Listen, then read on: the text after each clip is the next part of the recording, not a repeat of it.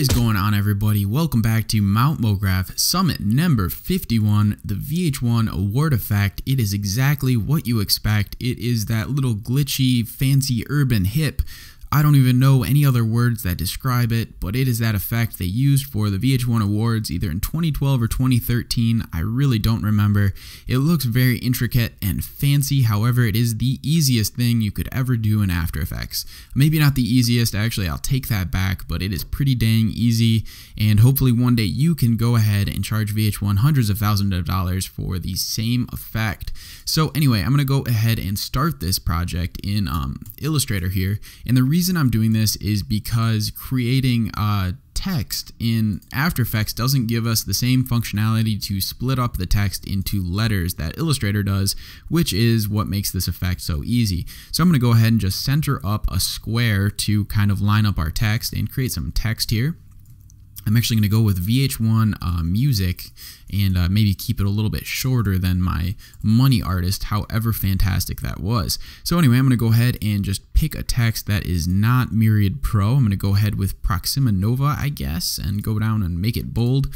And what we're going to do is just zoom in on our text, and if you've never used the ruler, it is helpful when you're trying to line up text very urban and hip. So I'm going to go ahead and just drag out a ruler from, or a little guide from our ruler side, and just line it up with the C of our music text, or whatever text you ended up choosing. So it's nice and hardly visible here with a nice teal, and I'm just going to go ahead and scale up VH1 until it almost lines up with the line.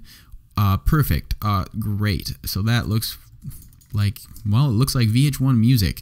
So that is what we wanted.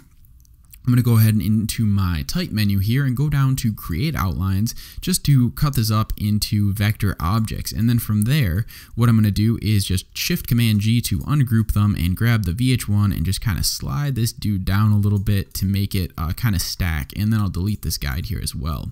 So once again, I will grab these VH1 Music Effect and group these together. Let's go ahead and make this a white color just to stick out and maybe scale it up a little bit and drop this dude in the center of our square.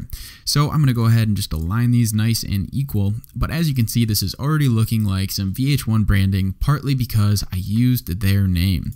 So anyway, I'm going to do Shift Command G to ungroup these objects and go up into my layer panel and go down to release layers to sequence. So what this is going to do, I've talked about it in previous videos, it just splits up all the different objects into their own layers, and that is what is going to make this effect so easy. So anyway, let's go ahead and just save this object, or this project, as really anything you want. I'm going to call it VH1 something, and that is going to be good. So anyway, another thing you might want for this video, or this little thing we're doing, is this really nice footage this dude on Vimeo shot called Stefano Rinaldo. I'll link this in the video description, and you can actually download this really cool footage that he shot of New York with some cool lens and camera in a full HD 1920 by 820, which is some weird resolution, but it looks cool, so we're going to roll with it. So I'm going to go ahead and open up After Effects. I've already downloaded that New York footage, so I'll import it and just drag it into a new composition. Perfect. So I'm going to go ahead and scrub through this and actually mute this audio because he put some real weird music behind it, but the footage looks really unique. He shot it with some old camera lens with like some weird depth of field, like 0.95 or something. So there's some really cool footage in there that I recommend checking out. So I'm going to go ahead and just set a marker for my work area with B, and then another one for N, and just trim this a little bit smaller because we probably don't need 3 minutes of this footage. So I'll find kind of interesting spot I like. I don't know, really anything. This would probably look pretty cool. So let's go ahead and import our Illustrator thing we made. So I got the VH1 something. I'm going to import it as a composition and retain layer sizes. Awesome. And as you can see, it's all split up. I'm going to go ahead and just copy these layers and paste them into my New York layer. And I might actually have to lift this up because it's in that weird 820 resolution. So as you can see, we're already starting to get a kind of cool effect.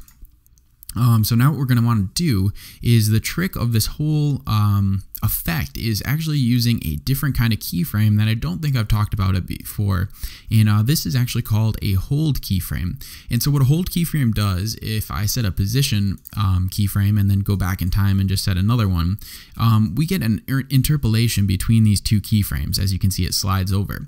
So what you can do is you can right click these and go down to keyframe assistant, or keyframe interpolation, and your temporal interpolation, and you want to set it to a hold keyframe. So for me, I'm going to go and just use my little motion script. You don't need it, and if you just drag it down to 0, it'll set it to a hold keyframe automatically. So what this does is now it's going to jump between those two states, and so this is what goes ahead and gives you that nice glitchy looking effect. So the first thing I'm going to do is go ahead and lock this New York layer just so we can't click it and can't mess up this beautiful footage this random dude shot. That is, well, yeah. So anyway, let's go ahead and just start by also setting a scale keyframe on all this stuff. I didn't bother naming the layers. It'll be pretty self-explanatory. So if I press S to bring up my scale, I'll just set another keyframe, and you can right click and go to your keyframe assistant and set a hold keyframe, or if you have the motion script, just drag it down to 0 and set a hold keyframe as well. So if I press U, we got all these wonderful hold keyframes and nothing's happening. So let's go ahead and make some stuff happen. So this bottom layer looks like it is the black square behind our text. I'm going to go ahead and unclick our constrained proportions. And the trick of this effect is, well, really nothing. All you do is you just randomly move around these objects and the scale of objects. So you can set a keyframe, you can go back in time a little bit, and this is kind of fun because you can get really creative and you can kind of create like some abstract designs. And so I'm going to go ahead and just keep moving around here with no rhyme or reason. Kind of try to keep a nice abstract look or something. I don't know, keep some kind of format. But it doesn't have to be anything in particular, because that's what makes it look so cool. It's like very freeform, very New York, and very city-esque, I guess. I don't know, I'm running out of words here today. So anyway, now when I play this back, you'll see that it's kind of going to jump around to all these different states, and it kind of is starting to look interesting. So we'll just do a couple other quick little keyframes here, and then just drag it off the frame at any point, and that just means it's always going to be off the frame.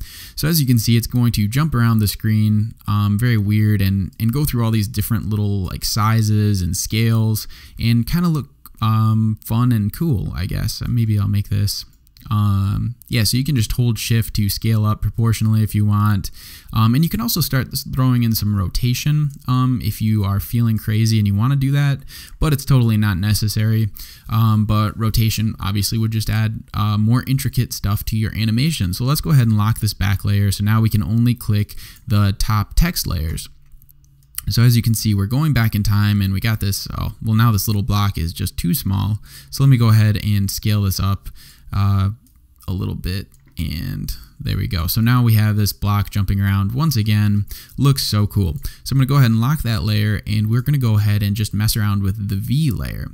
So as you can see, we'll go back in time, and you want to make sure all these keyframes don't line up perfectly for the different elements. So I'm going to move a V here. I might move one down. Maybe it's time to scale it up a little bit. Maybe here I'll scale it down, and this is where you can kind of just start creating like abstract designs. So I'll try to go through this quick because I'm sure you guys get the idea essentially. But yeah, you just want to kind of have fun with this. It is a fun effect, but it's really not worth the hundreds of thousands of dollars that I'm guessing VH1 paid. So that is obviously great. We're going to go ahead and maybe even scale this up unproportionally and just start to get some kind of abstract looking stuff. That is, once again, very New Yorky. So now when I play this, we have all this stuff jumping around. It doesn't look that cool yet, but I promise once we start getting these other letters going, we'll start to get some interesting looks. So I have this H. Maybe I'll grab the H and the I together, and maybe move these over for a second. Maybe move these. Here we go. I'll grab these texts. What the heck is going on here? All right, so I'll move these over again, and maybe move these up together, so now it's like saying hi or something. I don't know what's going on with those guys, but we'll set a scale keyframe on those, and then maybe we'll start animating those a little bit separately. So maybe the H will come over here and scale up a little bit, scale back, over here. There's really not too much to talk about right now in this very moment, because this is very just like free form. It kind of gives you a chance to kind of do whatever you want with your animation and have a lot of fun with it. So as you can see, when I scaled this up, even though it's in full resolution, we're having this weird aliasing thing happen on the side of our letters. So one of the things is when you have a vector object, you can actually select all your vector objects. So I'm going to unlock them for a second and click this little gear icon right here, and that's going to continually rasterize our layer. So as you can see, the blur is now fixed, so that's going to keep it nice and crisp. So I recommend using that as well. So let's go ahead and just keep rocking this out here, and we'll see what we get. I might not end up animating all of it super interesting, just for the sake of time and boredom.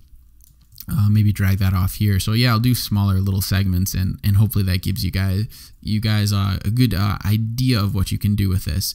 So anyway, I'll keep going, and I promise there's actually more to this video than just dragging around some letters, but that's gonna happen in just a second. So those hold keyframes are really fun to mess around with. You can kind of get a stop motion animation look going, and that is super fun. So play around with that. We'll actually be using that on effects as well, and that's how you can use like the invert effect to go black to white, and like the whole lightning effect, which I used, I think, in the example, which we will use in just a little bit. So I'm going to keep moving this stuff around. There we go. Cool. The M is moving around, and let's see how this is looking. Lots of random stuff is happening. Maybe I'm going to just grab this these last couple layers here and kind of animate them together. Maybe go this way. Okay, that was a bad choice. Move it over here. Maybe go back in time a little bit. Move the S up, the U down. Maybe scale it. I don't even know. But that's what I'm saying is like this doesn't really feel like I'm doing very much. It doesn't really feel like I'm designing anything. But I guess in a way it's very like free form, and I guess that's still technically design. But yeah, that's why I thought it was so funny when I first saw the graphic. I was like, you've got to be kidding me. You know, like, what is this all about? And I have no idea. It looked cool, so I guess I got to give it to him for that reason. But I don't know about the whole price they paid for it. It looks ridiculous. So yeah, I'll grab that off to the side. What elements didn't come off? Looks like that one and this one. And let's see, I'll grab these bottom couple layers because we ended up actually making our little segment a little bit shorter. So we'll just grab these layers. If you grab all your layers and hold Alt, you can actually just squish them down to fit a different like amount of time. So as you can see, we now have, wow, some crazy glitchy stuff. I might actually grab all these. It moves so fast, and hold Alt and just drag these out and make it a little bit slower so we can really see the glitch. So as you can see, it's kind of a mess right in here. I got this I thing, or this C. I might actually scale down a ton and move over here just because it was in the way. And this I is just no good. It's just massive. So let's see how this is looking. So this is obviously what I was saying is you can do a lot more with it than what I'm going to go through for this video, and just try to get it looking cool and interesting. And this is just the first step. So what we're going to do is do Shift Option Command I, or Shift Option Command Y. Sorry, I can't even remember. I went on vacation here. So and if you grab all these layers here and just parent them to this null, we'll be able to just scale them down and change the position as well. So I'm going to also set a keyframe for position. Press U to see these two null objects, or this null keyframes. I don't even know what I'm saying. Oh my gosh. So anyway, we'll go back in time a little bit and maybe move this over, and as you can see, they're all parented, so we can get a kind of fun effect. We'll grab these keyframes and just set them to hold keyframes again, just like that. And now that's going to globally change all of our objects together. And if I go ahead and just copy those and maybe paste them back here, we're going to get a nice little pop around of motion, kind of like a secondary motion that looks kind of fun, and I might even throw another one of those at the end.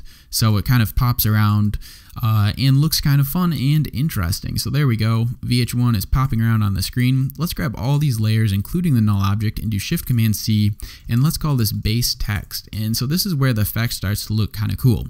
If we do Shift Command N to create a new mask, and then just select the top of our mask, we're going to drag it down to kind of cut out this first portion of the VH1 text. So, and make sure you don't grab the New York layer behind it. So if I duplicate this base text layer and press M for our mask path, I'm just going to move it up a little bit and kind of add on to it, and then duplicate it again and do the same thing. So this is very repetitive, but I promise it's going to look cool.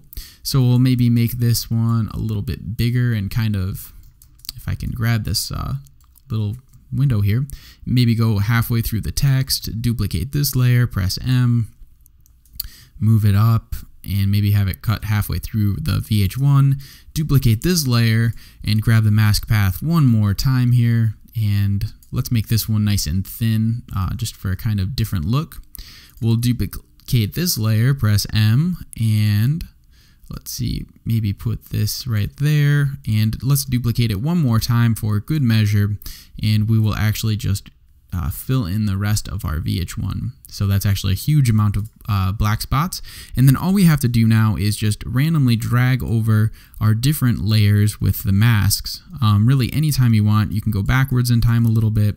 So now when we play it, we're going to start to get this weird kind of cutout of our objects, and that's how we get kind of like a tape delay or some kind of interesting effect that VH1 seems to love. So as you can see, it's starting to look pretty complex. Let's go ahead and once again continually rasterize all these layers just for good measure, and let's make it even more intricate by creating one more null right in the middle and parenting all of our base text layers to this null, and we'll once again press P and hold Shift and press S to also bring up our scale property, set a keyframe, and let's go ahead and just drag these back in time to when our animation is just about stopped, so maybe about here. And we'll set these to hold keyframes. You can also once again right click and go down to keyframe interpolation and temporal interpolation and set it to a hold keyframe.